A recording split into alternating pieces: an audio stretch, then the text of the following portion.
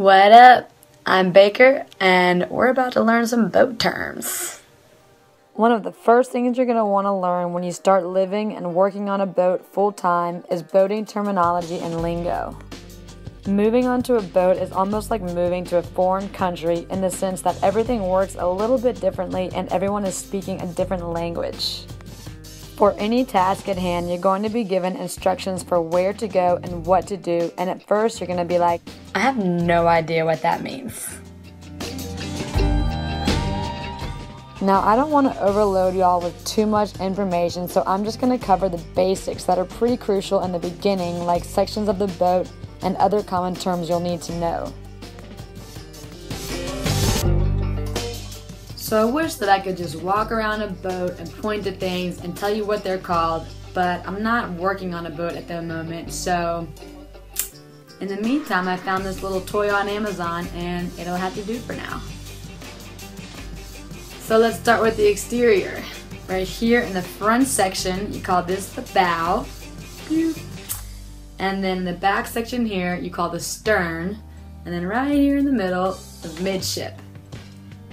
Now if I'm standing on the bow looking forward, this right half right here is called starboard, and then the left half is called port.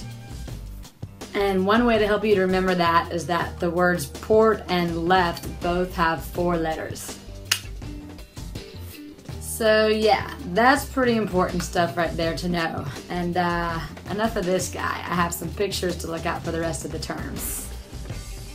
So as you're approaching the boat, you'll be looking at the hull.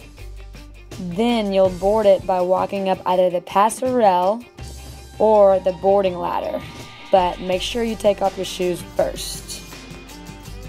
At that point, you'll be standing on either the aft deck or the transom, which is also known as the swim platform. As you walk towards the bow or the front of the boat, you'll notice these metal cleats on the deck. There will be lines tied around them, mooring or securing the boat to the dock.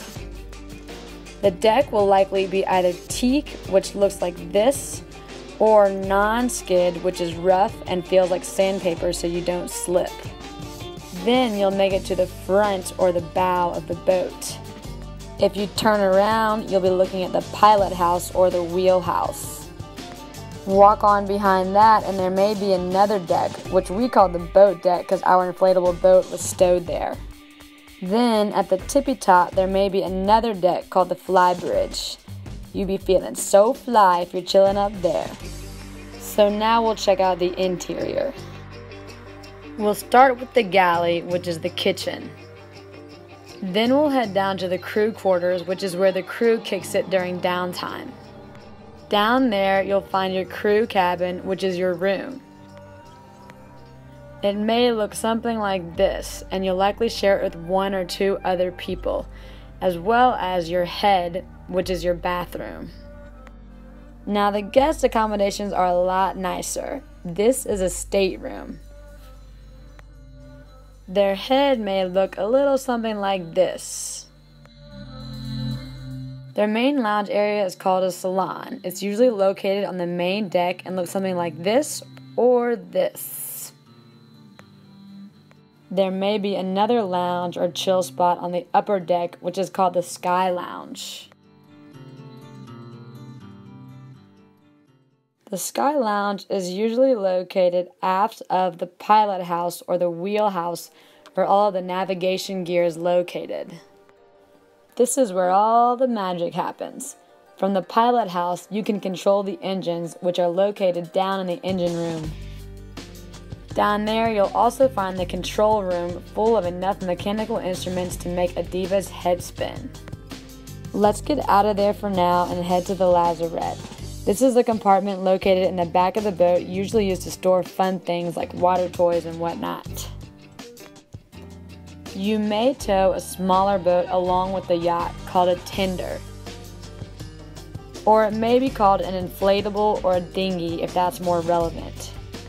And you'll definitely get well acquainted with the fenders, which prevent the boat from rubbing against the dock, or the pilings, which are the big pole looking things sticking out of the water.